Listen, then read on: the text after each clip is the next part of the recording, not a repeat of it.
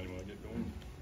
Hey, SHEDEUR, Brian Howell from Boulder Daily Camera. Just your thoughts on, trying to play with that weather today and how you felt like the offense did. Yeah, the weather was the best for what I like to do, throw the ball. So it was definitely tough out there, but we fought through it. Our lack of depth at running back, we had a couple guys step up, like Isaiah Hardge, and get in there off of 2 days of practice and be in there and do his thing. So overall, it was a good performance. I feel like we got some things we got to clean up, but I feel like we're in a way better place mentally, physically than last year.